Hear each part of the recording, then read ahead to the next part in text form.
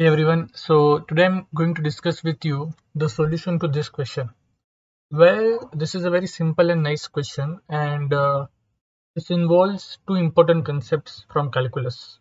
One is called as a fundamental theorem of calculus, and one is called as a chain rule. Okay, and one basic, which is nothing but the concept of inverse of a function. So I'm going to use these three concepts to find g dash of 0. Meanwhile, you can pause the video and think about the solution because I have already given you the hint that what concepts one has to use. Okay, so think over it, pause the video and think over it.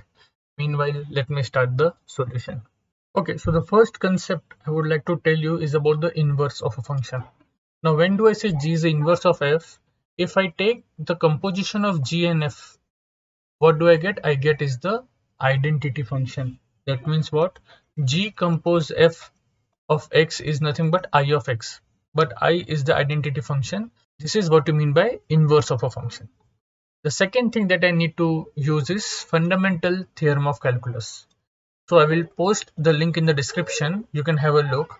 What does the theorem says? If you have a nice function, f is continuous and differentiable, and I'm integrating from a to x, a is a constant, x is a variable, and if I take the derivative of this function with respect to x, then this is nothing but the integrand itself. Okay, so you can say derivative integration gets cancelled, you get the integrand.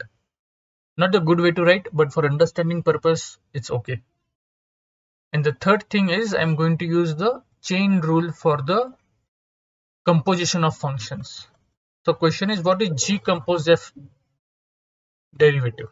Okay, now see, what is g compose f? It is nothing but to take the derivative of g into the derivative of f. This is what the chain rule is. Okay, so once you know these three things, the problem is now pretty much simpler. Now what is given to you? G is inverse of f, right? That means g compose of f is nothing but x itself. That means g of f of x is nothing but x.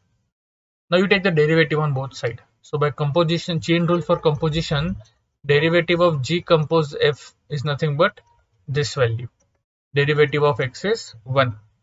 Okay, now what is f dash of x? Again by chain rule, see what is your function. Let me write on the next page. My f of x or f of t is nothing but integration 2 to x dt upon square root of 1 plus t raised to 4. So what is my, so this is f of x. So what is f dash of x? So derivative of integration is nothing but the integrand.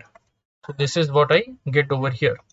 So what is this? This is 1 upon root of 1 plus x raised to 4 equal to 1. Okay. Now what I want to find? I want to find g dash of 0. I want to find g dash of 0. Okay. So now from here I think you should get the answer. But okay, let me try to complete over here. So this is equal to root of 1 plus x raised to 4. Now I want here 0. So what x should I take so that my f of x will be 0? Okay, now see, what is my f of x? F of x is this. So if I take x equal to 2, what is my f of 2? Integration 2 to 2, right? When I take x equal to 2, here also we'll have 2. And here whatever it let it be, whenever the upper and lower limits are same, your answer is always 0. Okay, so here you put x equal to 2. So what you get is g dash of f of 2 is nothing but root of 1 plus 2 raised to 4. And therefore g dash of 0 is square root of 70. So I hope you liked and understood this video. If yes, then do not forget to like, share and subscribe. Thank you.